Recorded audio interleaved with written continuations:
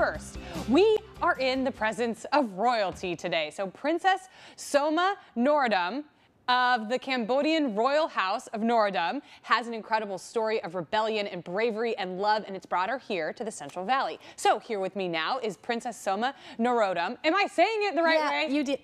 Norodom. Yeah, Norodom. Okay, that's right. Norodom. So you came to live here from Cambodia when you were little, and it brought you to Fresno State. It brought you back to Cambodia, and then it brought you back to California. Yeah. So first, let's talk about what it was like to grow up in California as Cambodian royalty. Well, as being a first refugee and coming to California, you can't really say you're royalty and right. running around like you're princess because they might think that you're crazy. So it wasn't until 2010 when I was able to go back to my homeland, fulfill my father's dying wish because he was dying. And that's when I claimed my tie as a princess, so now I'm Princess Soma. Yes. So I was looking at pictures of you today in Cambodia and sort of reading about the work that you did there, and you were a columnist. Yes. And you were a very brave journalist over there. Yes. And that's kind of what brought you back to the States and brought you back to California. So what is the work that you're doing here in the States now? Well, when you read my first book, which is called Royal Rebel, that's still on Amazon, that actually talks about being a columnist and being accused of incitement. So I can't tell you the rest of it. You have to read it. But then I was able to come back to the States, and I decided just to, help the community. And it wasn't until last year I moved back to Fresno because my best friend lives here and a lot of my friends from college. And also my second book, which will be launched next month, called Royal Love. It's a sequel to Royal Rebel. It actually talks about the accident which happened here in Fresno. And that's when my fiance and I were in a car accident 5 years ago on Memorial Day. We met at Fresno State. We worked together at Pelco.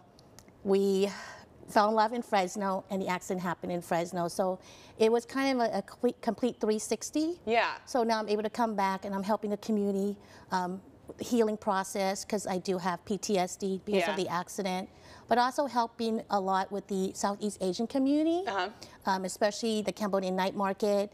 I'm also a part of the exhibit at the new Chaffee Zoo for the Kingdom of Asia. Oh, that's right. Oh, yeah, you and I were talking about that last time I saw you. Yes, you have to see that. It's going to be big. It's opening in the spring of this year, so I'm so excited for you guys to check it out. Yeah, everybody's really excited about that. It's big. And you've also got a Pay It Forward campaign going on. Yes. So what's that about? Okay, so Fresno State, I'm such a big supporter of them, and they're also supportive of me.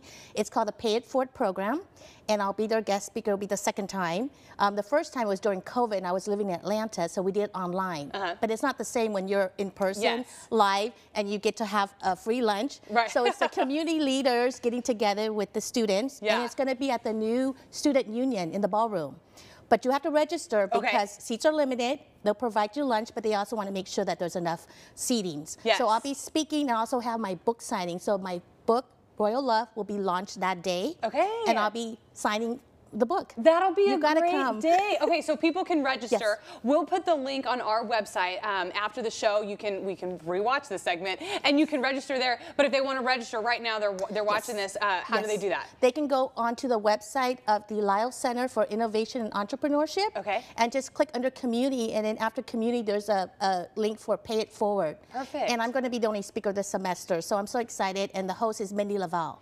So you have such an incredible, unique story. So when you do speaking events like this, what do you draw on in your life? Because you're an author, you're going to release this book, but that's only one part of it. So how do you put together a speech like this?